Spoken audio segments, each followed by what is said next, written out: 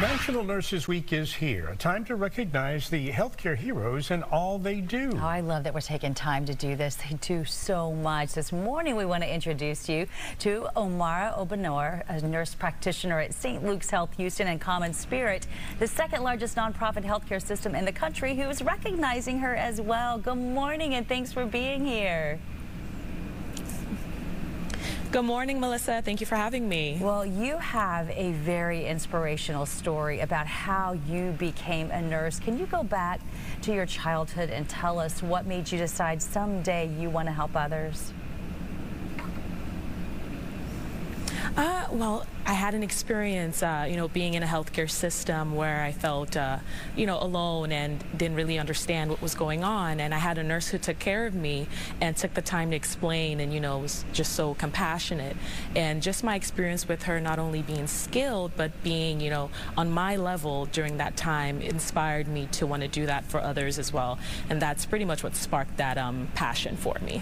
Now, that passion began in Nigeria. When did you come to the U.S., though, and what was that experience like? So I moved to the United States, 11th grade of high school, 2008, and it was, initially a culture shock being in a different country, but I was just so appreciative of the opportunities that I had with the working system, and took that to fuel my passion and, all the resources that I could get my hands on, and it's been an amazing experience so far, putting your skills into practice and sort of being supported along the way. So it's been an amazing transition so far. And it's so intriguing to learn more about that research you mentioned. Tell us more about actually life-saving research that's part of your life's mission now that you're doing through St. Luke's. Yes, so as a nurse researcher, you're taking the best evidence-based research and implementing it into clinical practice. And so I was able to do that, focusing on surgical site infection rates, using preventative care with a teach-back method for patients, helping them understand how to care for their incisions after surgery, feeling empowered that they can note any changes or, any sudden differences in the way their wound presented. And so it was empowering to see that decreased surgical site infection rates for us, and also in turn decreased readmission rates, and brought on optimal health outcomes for our patients. Incredible. Now, you have your own healing power to a certain extent that patients really love, and that's your singing. Tell us about that and how you incorporate that into what you're doing to help heal patients.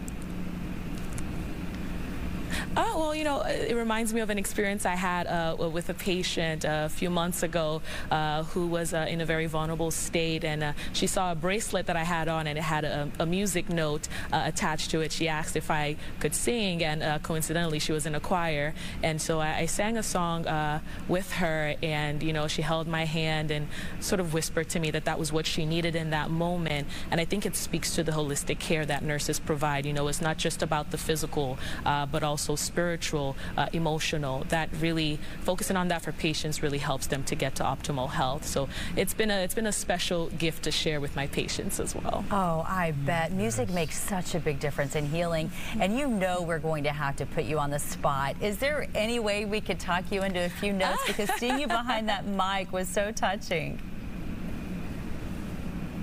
Oh, amazing. You want me to go ahead and sing something? Yes, that would be incredible. Okay. Okay, awesome. Amazing grace, how sweet the sound that saved a wretch like me.